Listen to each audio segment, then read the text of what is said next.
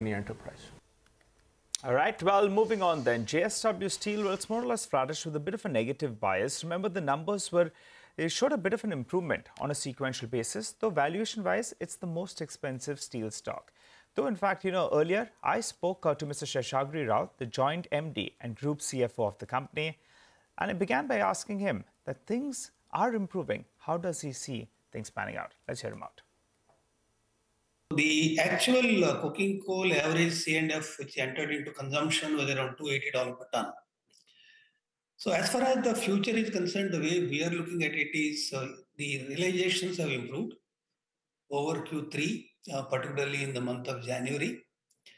And at the same time, the input prices are also going up, like iron ore, coking coal, all of them have gone up. So, but the way we are looking at coking coal for this quarter will be flat. There may not be any reduction. At the same time, there may not be any increase because we have already procured 2 months ahead. So more or less, we will be covering at the same rate as far as the coking coal is concerned. Iron ore, whatever increases are there, that will get reflected. So at the same time, there will be good volumes because we were operating at 92%, 92.5% capacity utilization in the last quarter. Other than Bhushan Power and Steel. If we add Bhushan Power and Steel, the capacity utilization improved compared to previous quarter, it was 91%. Whereas in Q4, we expect we will be able to do better volumes, the better cost structure.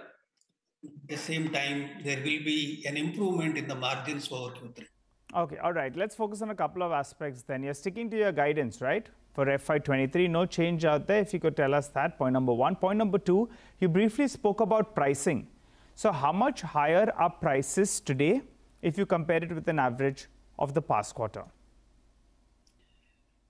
Prices globally have gone up between $100 to $150 per ton, depending upon which region we are comparing with. If we look at as on date, the landed cost of imports vis-a-vis the domestic prices are at a discount to the extent of 5 to 6%. So there is an improvement, as I mentioned to you, during the month of January. 3-4% increase has happened. So we expect if this prices globally continues, depending upon domestic demand, we will be able to increase the prices. Raw material price increases are also happening. And volumes, no change in your guidance? The second point which you asked about volumes, we have given the guidance of 25 million ton total production and 24 million ton sales. I think we may have to split here the production and sales volumes. Out of 25 million ton, if we take out overseas Ohio operations, which is 0.7 million ton guidance, and the Monnet Ispat, we have given the guidance of 0.7, total together 1.4. Monnet Ispat, we have taken certain maintenance shutdowns last 4-5 months. That's why we are not able to achieve the guidance given for JSW Ispat specialty steel products, that is Monnet Ispat, the earlier name. Ohio also, because of the conditions in the US, there is a slippage as regards to volume. What about the EBITDA per ton, sir? You've given us the pricing, you've given us the coking coal cost as well as iron ore cost. But safe to assume that EBITDA per ton, I know you don't give us a fixed number, but EBITDA per ton will improve from what we saw in Q3, upward trajectory? No, consolidated EBITDA, if you look at it, it is 8,080 rupees per ton, let's say 8,100 rupees per ton. But it also includes exceptional losses towards forex gains and also the inventory losses we had to take in the last quarter. That translates to 1,750 rupees, 1,750 rupees.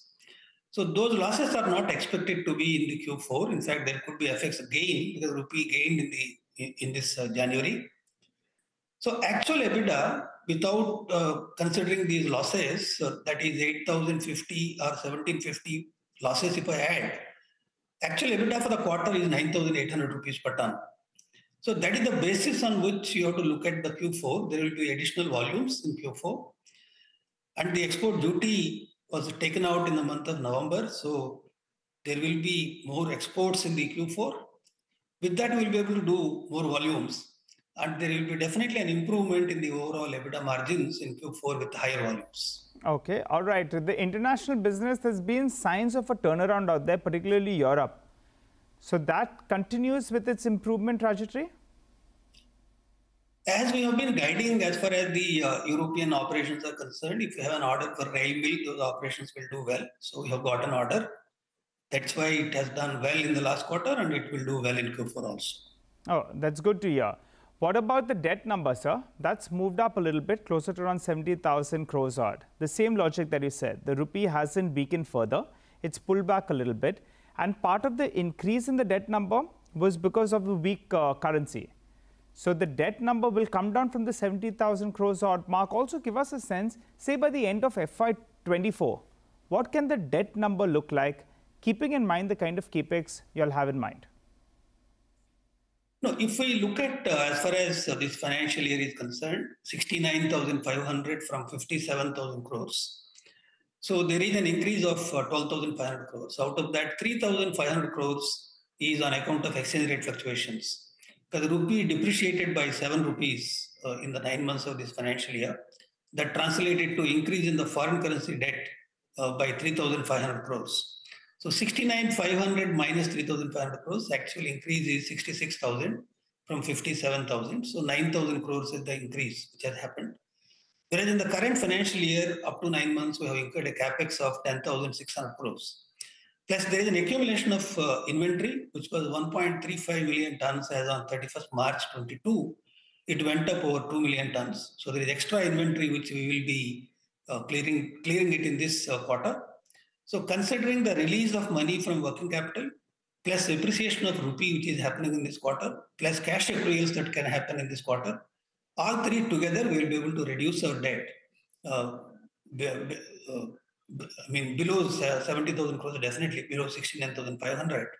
Whatever we have guided to the market about 3.75:1 debt to EBITDA will be much, much below that. Okay, all right. Any word on the inorganic growth, RINL or NMDC? Have you heard from the government of India with regard to divestment?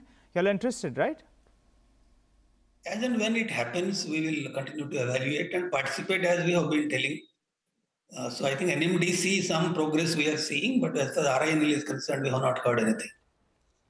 Okay, thanks a lot, sir, for joining us and giving us an update on the business. Let's slip into a quick break. On the other side of the break, we will be joined by Chandrasekhar Ghosh, the MD and CEO of Bandhan Bank, to discuss their Q3 earnings. Later, we'll also connect with Prashant Jain, the joint MD and CEO of JSW Energy, to discuss their numbers.